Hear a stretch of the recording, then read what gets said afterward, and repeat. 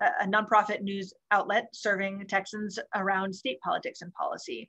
And I think there were a handful of things I wanted to do at the 19th that made us being a for-profit a non-starter for me. And the first was, I want all of our journalism to be entirely free to consume. Your ability to pay for news should not be the barometer that determines whether or not you can access it. So free to consume, free to republish. I want every other news organization in the country to be able to freely republish our work across their platforms. So the woman on the bus in El Paso going from job 1 to job 2 picks up a copy of the El Paso Times and sees our stories. That's also the best way, by the way, to get men to read our work, which is equally important. And then the third piece was, I wanted to offer the kinds of benefits and flexibility that were virtually unheard of in our industry. So those were things like 6 months of fully paid family leave for all new parents, 4 months of fully paid caregiver leave, so you could spend the last 4 months of your mom or dad's life by their bedside. The kinds of salaries that allow women to get ahead, to take time off when they need to make sure that they come out the other end and are still on that escalator to success. Now, none of us expected there would be a pandemic. I never thought I was going to be launching the 19th in the midst of this environment. I am coming to you today, unshowered and just with red lipstick on, because my child is quarantined right now. Her daycare shut down for 2 weeks because there are confirmed cases of COVID in her classroom. I am barely hanging on by a thread today. And this is the story of a lot of moms in not just nationally, but in this newsroom that we've launched, trying to build a brand new platform when basically every mom on your staff suddenly needs to take family leave. It's been a totally wild ride. All this to say, thank God we chose the business model that we did. Well, I think that count me in for wanting to work for you with those types of benefits. Those are not the norm. And your red lipstick looks fantastic. Thank you. Hopefully the rest of me is just hanging on. You're doing great. You have put together quite a team of journalists. And I assume you're not all meeting in the newsroom like you would have in the past. How is it leading a new business and a new concept with staff across the country? Unreal. Unreal is the only way to put it. I mean, I know a lot of people are experiencing this right now, but we've launched a staff where I have not met 80% of my team in person. I mean, everything we do is just like this. We have multiple staff meetings a day that are done by Zoom. We have our story planning meetings by Zoom. We have staff happy hour on Wednesday by Zoom, where you don't get to talk about work at all. We have icebreaker conversations, sort of ways to try to keep, morale up and make sure that people get to know each other and build the kind of camaraderie and inside jokes that are kind of nice to have in a workplace. But it's been surreal, to have. We used to cover presidential debates and we would all be in the room together with a giant pizza and, looking over each other's shoulders, trying to work through the copy, make sure the lead, which is the top of the story, is what we thought it should be, make sure the right photography had been selected. It is so complicated. I think we don't give ourselves enough credit for how tough it is to have this additional layer of technology between us with everything that we do. Now, at the same time, I'm all about silver linings because that's the only way we're going to get through this moment. The silver linings are we have a team of people all over the country. They can stay wherever they have the best childcare, wherever they have the best elder care situation. It's also great for the regional diversification of what the 19th is trying to build. So we have journalists in Des Moines, in New Orleans, in Philadelphia, in Orlando, in Los Angeles. I think this moment in history has made us all so comfortable and confident with the fact that we can do this work from wherever we are. And I think in many ways, long-term, will give women the kind of flexibility in the workplace they are not used to having, which is, I want to be a mom. I don't have to be sitting in the editing chair in the office from 8 a.m. to 8 p.m. with a commute on either side. That's just it. We give each other so much more of the benefit of the doubt right now. And I hope that's something that sticks with us, well beyond this pandemic, assuming we're ever out of it. Well, and I think we can also have conversations like this and include many more people who wouldn't have had the opportunity to join otherwise because they are at home or they're behind a desk and they can't get away or whatever that is. So totally. I 100% agree. I mean, to that point, we planned what we thought was going to be a big launch summit for the 19th. We're going to have it in a Philadelphia museum. It was going to be beautiful. We thought maybe we'd have 500 women in the room with a couple of big name speakers. And then, of course, we had to take everything virtual. And when we took this summit virtual, suddenly I could ask anyone. And suddenly anyone, all these wild names that were pie in the sky started saying yes, whether it was Melinda Gates or Hillary Clinton or Kamala Harris or then Meghan Markle. I mean, by the time our launch summit was all said and done, we had not 1,000 people in the room. We had 190,000 people watching in real time. And I'll give Meghan Markle credit. Like, I'd guess 90,000 of those people were there for her. The other 100,000, I think, were people who got to be engaged in this programming because it wasn't in a room in Philadelphia, because it was virtual. And so I do think, again, more silver linings, more turning lemons into lemonade, but there's something there. Well, very well done. As you know, economic security and leadership are the two main focus areas of the Texas Women's Foundation. These are certainly primary areas for the 19th News as well. You launched in the middle of the COVID shutdown, which we've already talked about, and have published many articles on the impacts of COVID on women's economic security and work life. Is there an article that really surprised or alarmed you about women's lives? Gosh, I mean, every article right now is alarming me about women's lives, but I think so the first, I'll talk about a pair of stories that go together. One of the first really big stories we wrote was about the She Session, about the fact that, effectively women's career opportunity, career growth has been set back by a decade. And how scary that is for so many women who ended up making the choice in this moment to leave the workforce, to be home with their children, either because they had no other alternative or because their husband maintained his employment. I think we are looking at an extraordinary time where effectively a generation of women are being forced out of work who wouldn't have made that choice otherwise. And I think we need to be really honest with ourselves about what that means. But then we had a story last month that looked at, how women continue to leave the workforce. Things have not actually stabilized. And you're seeing job losses of, 800,000 job losses for women compared to 150 or 200,000 job losses for men, with women of color, with Black and Latino women being hit absolute hardest. And so I think this isn't just a generational setback. Like, this is, we're going to have to come back swinging in the aftermath of this pandemic to even make up a fraction of the difference. And so I think I just feel, I feel very disheartened when we look at the reality and what that has meant for families, what that has meant for women's economic opportunity, for their earning power. And this is certainly a much bigger risk for, again, not just women of color, but single moms, people who are trying to navigate this moment without enormous either financial or familial support. When you think about family caregiving, we had a story a few weeks ago about how many, when COVID disproportionately hits the elderly who are Black and Latino, who are the people caring for those elderly Black and Latino people? It's their kids, and their kids are coming into that orbit. And it's there's a trickle down effect. The family caregiving aspect of this is enormous, and it's really painful. And I think, again, the repercussions there, the long-term repercussions there for job loss, for economic damage, and for familial health is going to be, and mental health. My God, let's not even start. I mean, that piece of it, it's just immense. And sorry to be all doom and gloom, but this is a really scary and really sad time. No, you're absolutely right. Dina Jackson, who is the expert, quite frankly, behind the research that we've just concluded, she can correct me if I'm wrong, but I think it was 40% of the state of Texas households are run by single family moms. It's run by single moms. Yeah.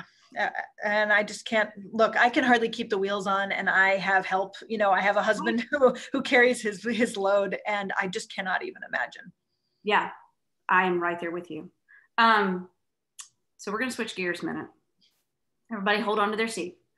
Nonpartisan reporting on politics is part of your business plan. And here in Texas, we have begun early voting for the November 3rd election. This election cycle is history making in many ways, between Kamala Harris on the Democratic ticket and vice president to record numbers of Republican women running for office across the country. And I just lost the rest of my question. Where did it go? Oh, there we go. What should we all be paying attention to as the U.S. in the home stretch of this election cycle? Sure. So the first thing I would say is a cautionary tale of keep your powder dry and don't expect that we're going to have election results on election night. I mean, I think we all need to get comfortable with the idea that doing this safely and accurately with the number of mail-in ballots that there are, this could take weeks. And I think we all have to, first of all, get very, I saw a great New York Times story yesterday about how they believe election security is tighter and tougher than it's ever been. How many states in the aftermath of the 2016 election were doing really great work to sort of lock down their systems. And so there's great optimism in the accuracy. There is also an expectation that this is not going to happen overnight and that we need to sort of settle in for the long haul here. So that's the first thing I'd say. The second thing I'd say is, voter turnout is through the roof. And look, we have yet to determine whether it's that people don't want to vote in the general election. So they're getting out ahead and voting early because they don't want to have to vote on election day. They're worried that their vote might not get counted if they're waiting in ridiculous lines. So, but I think what we do know is that there's enormous enthusiasm to get out and to vote early. And I think that is really sort of a fascinating development as we look at engagement, not just in Texas, but around the country. Yes, there are more conservative women running. There are more women running. I mean, we keep having every year, it's like a record year for women candidates. And this year is obviously no exception, on both sides of the aisle. I think it's going to be really, really interesting to see whether all this early voting enthusiasm translates into Biden-Harris enthusiasm and what that necessarily means for down ballot races. I'm having a lot of conversations. The great thing about being in Texas is that, and I spent most of my career covering the Texas legislature, one of the most conservative state legislatures in the country, in Austin, Texas, one of the most progressive cities in the country. And I think I learned a lot and became very close with a lot of folks on both sides of the aisle. And I'm hearing from a lot of Republicans right now who are casting their ballots for Biden. Everybody else on their ticket is a Republican. A lot of them are saying, really interestingly, this has been a fascinating development for me to see. They feel more comfortable voting for Biden this time around because they believe they have a lock on the Supreme Court. And for a lot of women, for example, who are anti-abortion, for whom that's sort of the most enduring reason that they vote for Republicans over and over again, they actually are feeling comfortable voting for Biden because of Amy Coney Barrett's nomination to the Supreme Court, which is pretty fascinating. I mean, I'm talking to Republicans who've literally never cast a ballot for a Democrat before and are preparing to do it or have already done it. Wow, that is fascinating. It is. The whole thing is fascinating. I mean, if, yes, the future of our nation is at stake, and also it's fascinating. We have a few minutes before we need to turn this over to Dina for questions that are probably in our chat. And I just have one more question for you before I turn it back over to Dina. And that is, when we're seeing women on both sides of the aisle running, what do you think that means for the future of our country? What can we tie in from other parts of the world, perhaps, when it comes to women in leadership positions? We're fighting so hard, it seems, to have women stay in the workforce. And so, especially in a situation like this, what does it mean for women to have women in elected office? It means that they see role models. It means that they see opportunity, that they can do this themselves. I mean, the more women we see running and winning, the more other women believe that this is something that they can do and that they can accomplish. I mean, look, it's even fascinating to have Amy Coney Barrett, she's got 7 kids, like, talk about the ultimate working mom, to see women, regardless of their politics, ascending to the highest levels of politics and policy, I think is really affirming for young women who are hopefully following in their footsteps. I also think it has policy implications. Look, like we know, look, to use the Texas legislature as an example, women in elective office overwhelmingly author the education that advances equity for women, advances educational opportunity, advances healthcare systems. I think, those tend to be areas where women are most deeply engaged. They're also really pretty good at working across the aisle. That's the other thing that, almost without fail in my years covering the Texas legislature, a really great bipartisan piece of legislation was authored by 2 women women across the aisle working together. There was always a women's caucus, that included women from both sides of the aisle. So I think women tend to be, on average, better at listening, better at communicating, better at considering with empathy what drives people to vote the way they vote, and to feel the way that they feel. And I think, last thing I'll say is, if you look at all the countries that really got their COVID rates under control pretty quick, over and over again, those countries are run by women. So it could be a coincidence. It also could be that we need more women in elective office. Well, Emily, this has been an excellent conversation. It has been my honor to chat with you. Thank you so much for joining us, and thank you for what you're doing for Texas and for women across the nation. My pleasure. This is so much fun for me. So thanks. I hope there's some great questions. Dina, I'll turn it over. Okay, thank you so much, Susan. I really appreciate you going through this conversation with Emily. I'm actually personally a subscriber of the 19th News, and they are now a part of my breakfast right next to a couple of other newspapers. And so this is super exciting for me to get to visit with you as well. Thank you, Dina. So we just got through talking about the upcoming election, which will be on November 3rd. And we'll just keep saying that for all of you. If you have not voted, you need to go vote. You need to make a plan, get out there and vote. That night, so the night of the election, kind of how do you divide up your team, so to speak? I mean, are certain of your journalists going to be listening to something? And then you are an online written publication. So what's the night going to look like? What kind of deadlines do you all want to hit internally? Right. Okay. So great questions. The first is how we sort of decide where we are. So we have key journalists in swing states. So, they're in places around the country where we think there will be enormous interest, whether that's Pennsylvania, whether that's Florida. I'm not ready to say that I think Texas will be a swing state, but it's possible. We've got journalists in Texas too. But COVID has thrown a crazy wrench into all of this. It used to be that we would all be out at polling places, or we'd be with candidates, or we'd be, now your conversations around doing that, it's in many ways, it's irresponsible to put your journalists into these environments without the right, protective equipment. So, and we'll probably have a reporter in Delaware, where in Biden's territory, we certainly have reporters in DC, but it will be a divide and conquer approach. Again, the other thing is, on normal election nights, we know the results, right? So you have a couple different versions of the stories pre-written, not in your systems, in a safe place where you can be more ready to go and pulling in feeds as the night goes on. And I know a lot of national news organizations, again, are preparing for the reality that, like, unless it's a landslide, we probably won't have results on election night. And so what does that look like? How is the storytelling different? A lot of news organizations have been used to running a whole bunch of visuals on election night, charts and updating maps. Well, what does that look like necessarily if you only have a quarter of your results in potentially? So we're still grappling with what the storytelling looks like. We at the 19th are really trying to focus on women voters, versus trying to make sure, and we're going to be focusing on the races where there are key women in play, women candidates in play, versus like the sort of breathlessness of every single race, whether the Senate or the House are going to flip, et cetera, et cetera. Yeah, that's interesting. Yeah, because I'm focused on a few specific elections, but yeah, thinking about that, there's, like you said, the focus on women across the state or across the country that are running that we really want to pay attention to. Yep. And so in order to get this hot and ready for the 19th News on Wednesday morning, what time do your staff need to get their articles in? Oh my gosh. I mean, the problem with a digital news site is that it's 24/7, right? So we'll have people probably working in shifts all night long. At the same time, you also have to make sure you don't burn people out. We don't have a very big staff. And if this is an election season versus an election night, we'll definitely have to stagger it and have some pretty good shifts. But yes, I mean, I imagine we'll be writing stories that start posting at, 9 o'clock, 10 o'clock, 11 o'clock that night, and are just sort of updated through the night and through the morning as we get more clarity and information.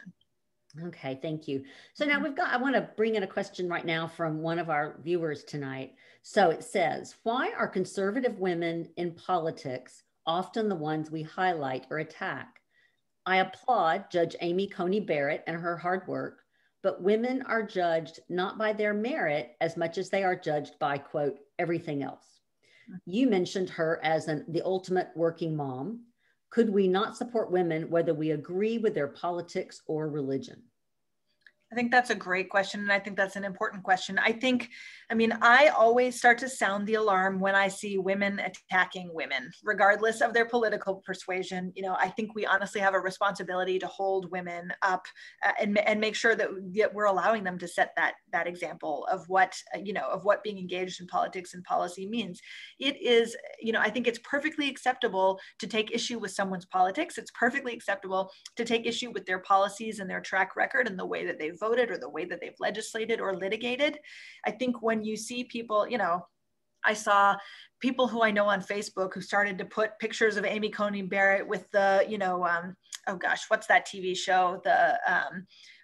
The Handmaid's Tale, putting her in the sort of headdress, stuff like that, which to me is just gross, right? Like that's not what this is about. If you want to take issue again with someone's politics or policy, like go right ahead. But I don't think certainly any of us, but particularly women, should be stooping to the level of those kinds of attacks.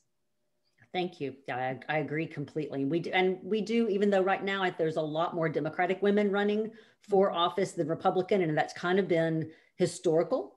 But there are some organizations that are specifically focused on increasing the number of Republican women that are getting in line to get into office, and so there's a lot of work.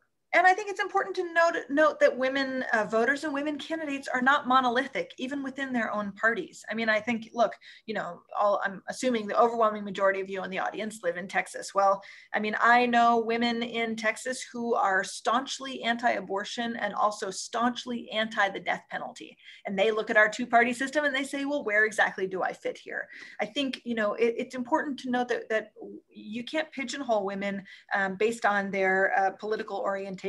And I think, honestly, we should create some bigger tents. We should create more opportunity for women to decide where they stand and how they vote that isn't, deeply tied necessarily to a party structure. Thank you. So moving away from the election for just a moment, this is kind of something I thought about as you were talking earlier. Your degree is in journalism, right? And you've spent your life as a journalist and as an editor. And now you've got a really different role. Granted, you are running a journalism organization, but you are the CEO. What was it like making that switch from a journalism brain to a CEO, business, HR, finance, fundraiser, everything that you've had to do this past year? Yes, it's a seismic shift. It's interesting, I've gone through a couple big seismic shifts, and the first is a pretty common one, and that's going from reporter to editor. And that is a pretty seismic shift because you're used to it. There's a lot of ego involved in being a reporter. You're so used to seeing your name, your byline on the stories, to be out pounding the pavement. Being a reporter is a really exciting and really fun job. And then you become an editor, and suddenly you're making other people's work shine, but it isn't your name and your brand. And that was an evolution, one that became sort of almost maternal for me, where suddenly I realized it also coincided with me having a baby, when suddenly you shift, and it shifts from being all about you to like, what can I do to support and to bring along these people who are working for me or who I'm raising. And then the CEO shift happened this year. And it's hard for me to separate the CEO shift from the pandemic for me because they happened at once. And I'm responsible for, not just the finances, but in many ways, the livelihoods of close to 30 people who have left their jobs to come work for the 19th. So it's really scary. I'm the fundraiser in chief for sure, which has an unusual parallel to being a reporter, where as a reporter, you got fearless about asking anybody anything.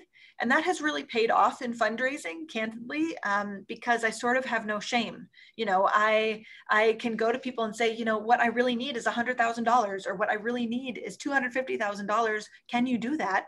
And a lot of times people say no. Most of the time people say no, but at least I wasn't afraid to ask. And so it's been interesting. I kind of think that gutsiness that comes with being a reporter has served me well in this new capacity as a CEO. I also think, honestly, that being a mom has helped me in this capacity, not just the sort of common multitasking that everybody talks about, but like at the end of the day, she's the only thing that matters to me.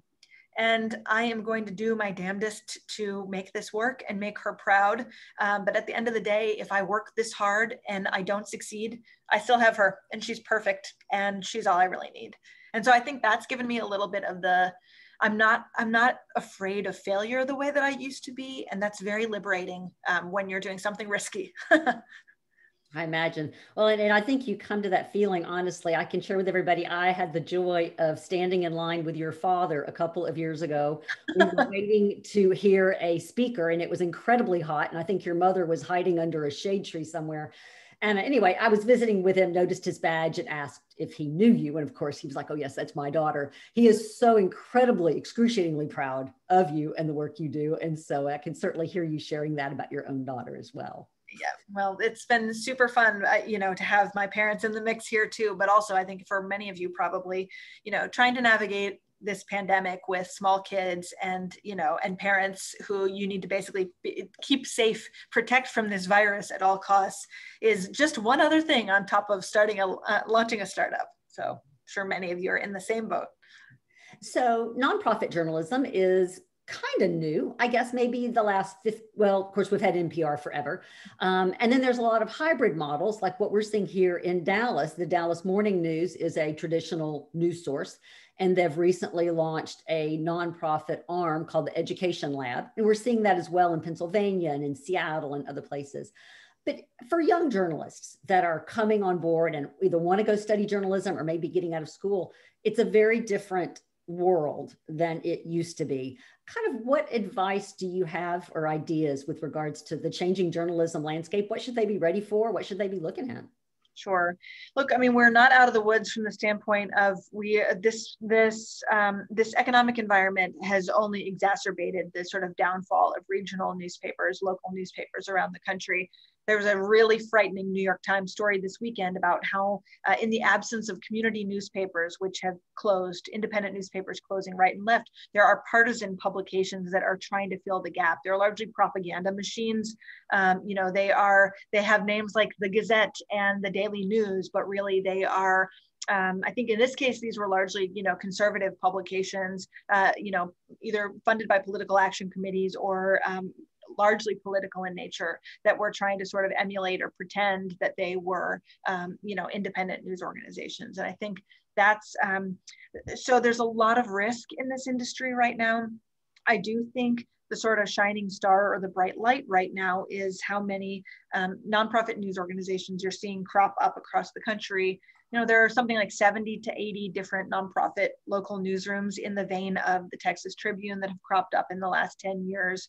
You're seeing specialty nonprofit news organizations, not just like the 19th, but also like the Marshall Project, which focuses on criminal justice. Obviously, I'm sure many of you are aware of ProPublica, which is the national hallmark for investigative reporting.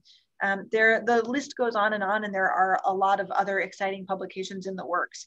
And so I feel really enthused by that. I do think it's important to find business models where you're not just dependent on philanthropy. To me, a sort of sustainable model requires a whole lot of diversified revenue. But I also think I'm very optimistic, very hopeful that we're seeing a lot of different brands cropping up to sort of fill that gap. Well, and thank you for mentioning that article from the New York Times. And if anybody's interested, I can actually, we'll make sure we include that article in the follow-up email, because one of the things that also talked about was changes in our federal law since the beginning of the 1900s. That's really changed ownership of media media sources, both print as well as online. And that was a fascinating look at things that I had not really thought about. So somebody wants to ask a question about one of my favorite Texans, which is Molly Ivins. And so Molly Ivins noted that Texas politics are essentially national politics. And we do hear a lot, right, that as Texas goes, so goes the nation. Yep. Ms. Ivins explained that this was because Texas is expansive and includes so many facets of the United States within its borders. You making the move from Texas to national, would you agree that Texas politics is kind of a harbinger for what we see on the future national level? 100%. I mean, I would say that if you hadn't said it. I feel even more confident. So I'm from DC originally, where people think that they are the center of the universe. And then I moved to Texas, where people also think that they are the center of the universe. And I will tell you, Texas is the center of the universe. It's the reason that I've been here for 18 years. Is the reason we started a new national publication from Texas. It's the reason I procreated in Texas. I believe very deeply that as goes Texas, as goes the nation. And I think whether it's the sort of politics and the purpling of Texas, whether it's our textbooks that get exported all over the country, whether it's the sort of economic influence of Texas, whether it's the demographic shifts in Texas, the immigration conversations in Texas. I mean, I think Texas, I would call it a microcosm of the country, except there's nothing micro about Texas. So it's a microcosm of the United States for sure. I got to moderate a conversation after a screening of the Molly Ivins documentary last year, pre-COVID, and it was just such a wonderful film. If you haven't seen it, I absolutely recommend it. But yes, I mean, Texas, I had a Texas reporter call me today because they had a job offer in another state, a reporting job offer. And they said, I'm just afraid that nothing's ever going to be as sexy as Texas politics, that Texas is changing so fast and it's such a fascinating place. And that if I go to this other state and I cover politics, like the wind is going to get taken out of my sails. And I sort of couldn't argue with that assessment. Texas is on the national radar, on the national map in such a huge way. I never thought I would stay in Texas, to be honest. My parents were both political journalists in Washington, D.C. I thought I would come sort of start my career at the Dallas Morning News. And then, of course, I would go back and work, hopefully work my way up to work at the Washington Post or the New York Times. And I got to Texas and I realized it was the most exciting place that I could possibly be at this moment in history. It stood the test of time for me. And I think candidly, one of the reasons the 19th has been successful in this short amount of time is because we chose to launch it in Texas. I just think there's been proving the case that you can build a national venture out of the heart of the United States has been a really big selling point for us. I don't remember if it was Stephen F. Austin or if it was Houston that said, that you all can go to hell and I'm going to go to Texas. Yeah, that's how I feel too. I've recruited my whole family. They all live here now. They've all moved here from DC and LA. So yeah, we're part of that growing Texas problem. Absolutely. Absolutely. So in the video earlier about the 19th Society, one of the things we saw was that you do, you're not just an online print publication, but you do programs like the launch that you had with all the great speakers. We saw one go by with Senator Kay Bailey Hutchinson. And I know from your reporting that childcare education has been a huge issue in your reporting. And you've got one coming up actually on public education during a pandemic. Tell us a little bit about what you're looking to do with that program. Sure. So as you noted, we had this big program this summer, this summit that was such a wild success that we decided to extend this programming into the fall to see if it was a one-off or if there would be interest that was this deep. And we decided to go deep on a particular topic, so childcare and public education in the pandemic. And the good news is the summit wasn't a one-off. Elizabeth Warren said yes to participating right away. This is all on Wednesday, by the way. You can sign up on our website, 19thnews.org. It's all free. It's just an afternoon of programming. So Elizabeth Warren, Margaret Spellings, who you all know, I'm sure, a former Secretary of Education under George W., incredible panels of educators from around the country, almost all of them women of color, including some tribal education leaders. I mean, when you think about the challenges of educating in this pandemic, we've got rural lawmakers, we've got tribal or rural teachers, tribal teachers, we've got big urban, superintendents and principals.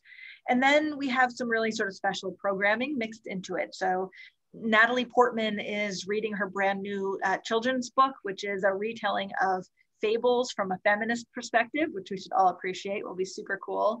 The Youth Orchestra of Los Angeles is performing via Zoom with the Grammy winner, singer-songwriter Brandi Carlile, which is just like a magical, I got to see an early version of it and it's just magical. So I didn't know that the programming would work, honestly. I mean, we're all here together on Zoom. I didn't know that this would be a convening point when people couldn't convene in the flesh like they can at the Texas Tribune Festival. But I think for the moment, this is the way that people want to engage. And as I think Susan said earlier, it gives them the flexibility to participate in their pajama pants or, with their nursing baby on their lap. And that's really special too. Now, that sounds really exciting. And the actual program is this Wednesday. This Wednesday. Yep. Starting at 1 o'clock Central Time on Wednesday. Oh, excellent. Okay. Thank you so much. I'm actually wrote down Natalie Portman's children's book. I need to go. Yes. I dig that up for some friends. I know. It's sweet. And so I guess the last thing before we close out, because I want to respect you and your time and your daughter. My husband is with her right now, so let's just make this last as long as he gets. You can just say they just kept me, sweetie. I know, couldn't break away. Yeah, that's right. You talked a lot about the importance for women that we need to get to where we're going and make sure that we have that hand behind us to bring up the women behind us. As we're looking at policy and politics at all levels, the local up to the national, what are a couple of things that you think we should be doing as individuals and as citizens to advocate for women? Mm-hmm. Sure. I mean, I think, look, we cover politics and policy, so I'm not going to get in the business of telling you how you should vote or on particular things, but I do think looking seriously at our family leave policies in the United States and doing a little homework on the kinds of policies that other countries offer as de facto and that we in the United States have to fight for and pay for tooth and nail or don't get at all. I do think I've been it's been stunning to me as I was building those policies for the 19th, I mean, there are a lot of news organizations in this country that offer exactly zero paid family leave. That's stunning to me in this day and age, especially given how hard this is. So I think a lot about family leave. I think a lot about healthcare policy. And I think a lot about how we lift women up, how we give them the flexibility. I mean, there are lawsuits going on in states over whether you can use your campaign finance dollars to pay for childcare. Like what better campaign expense could there possibly be than having a babysitter while you're, while you're block walking. I think about a lot of policies. I think about policies, equity-based policies, like, why most states still put taxes on tampons, right? Like if you read our website, you're going to find a whole bunch of stories that are going to make your jaw drop, and because you just never thought about it that way. And I think there's a lot of design bias that we have just sort of taken for granted as women for generations and generations that needs to be turned on its head. And I think that starts with women getting better educated, better informed, and then hopefully more deeply engaged in their democracy. What I always tell the listeners that I talk to when I do the research stuff is there's a lot going on. So pick a couple of things that really speak to you, because we can't act on all of it. We can't be experts on all of it, but pick a couple, learn about it. And then that's where you can really put your efforts. Don't get overwhelmed with so much. Right. I mean, it's interesting. We polled our 19th readers. 97% of our readers report having taken at least one civic action in the last year. But a civic action can be, it can be signing a petition outside of your grocery store. It can be going to a city council meeting. Like, you don't have to do everything. I mean, I think that's right. Like, find the one thing or a couple of things that really matter to you and make those your personal projects. I think it's really worthy for us to get more deeply engaged, if for no other reason than to prove to the women coming behind us that this is, it's par for the course. Mm-hmm, mm-hmm, absolutely. And that's kind of what we do. And it's kind of what we think as well. And Texas is one of the states that still charges the tampon tax. And I can tell everybody that there was a bill that came up in 2019 to overrule that, and it did not pass. So I'm pretty sure that we'll be seeing that come through again this time as well. So that is one of them. And Dina, I just want to say thank you also for the work that you all do. You all are just such an institution and have meant so much to so many women. So I'm deeply appreciative, and I hope your full audience knows exactly how meaningful you are to your community and to Texas writ large. Thank you so much, Emily. We'll right back at you. Okay, everyone. Then I think we're going to say goodbye to Emily, and I'm going to get ready to say goodbye to all of you.